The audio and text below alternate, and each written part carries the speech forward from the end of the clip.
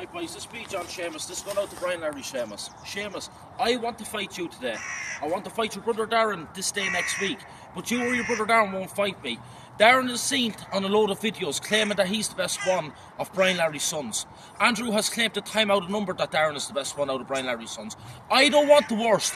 I want the best son that Brian Larry has until I drive them in now through his fucking face. And I promise you that. Baby fart, come out today and I promise you I'll blow you away in about 2 minutes. Because you would never be in my league. Neither would any of your brothers. Brian Larry does not have a son to bait me, and I will prove it, because I'll bait any one of the three of you. And you see that there, Darren?